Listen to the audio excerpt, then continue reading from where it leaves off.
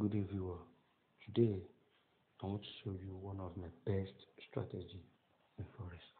In fact, if I say one of my top 4, I'm not lying, because this strategy is very good. In fact, it has a winning percentage of 99.9 if you know how to use it. And mind you, if you are trading Forex and you don't have a good and reliable strategy, it should be as if you are wasting your time and you are wasting your hard-earned money. So I'm advising you to look for best strategy that you're going to be using to trade Forex. And believe me, if you are one of my subscribers, we get as many as you want in my channel. So today let me quickly show you that strategy. Okay, let's go to indicator.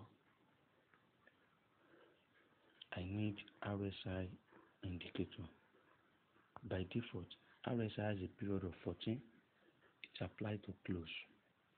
That's a style of 2 pixels and the color is blue. But what I need RSI for is just to give me a window. I don't need RSI for anything. So for me to remove it, I have to change the color to my background set, which is black, and you change the period as well to 3. If you do that, we have an RSI window here.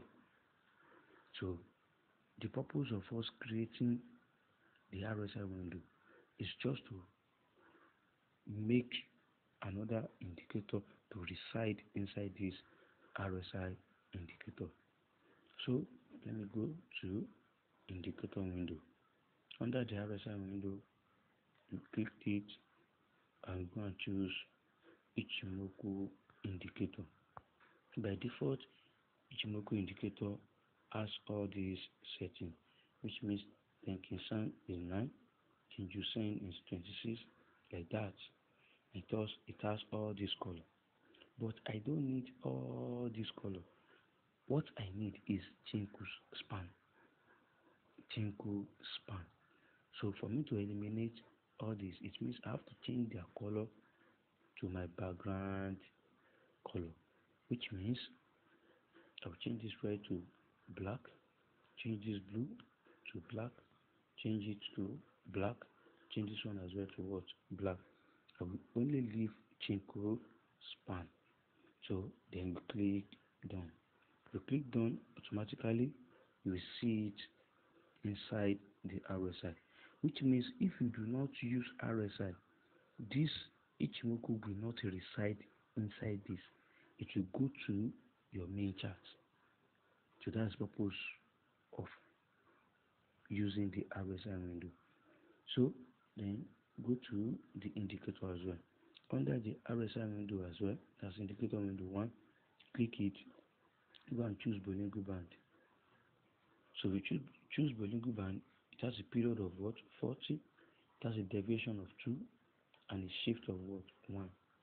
Apply to previous indicator data. Yes. You can apply to close.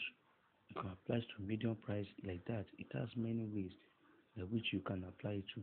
But for me, I'm applying it to previous indicator data. Why am I doing that? The reason is because I don't want a situation whereby when the price is moving, the Ichimoku will be moving another way, in another direction, and the Bollinger Band as well will be moving another direction. We call it shifting. So they will be shift. No, I want them to be moving in the same direction, which means I want the Bollinger Band to move in the same direction with Ichimoku. That is why I'm applying the Bollinger Band to previous indicator data. Then you will click done. You can choose any color. Click done.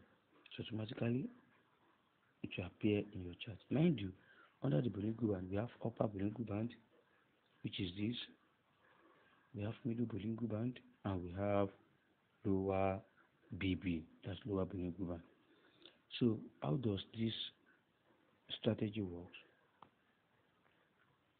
Anytime the Ichimoku is touching the lower Bolegu band, it's telling you to sell.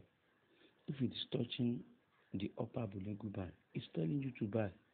This strategy works in all time frame.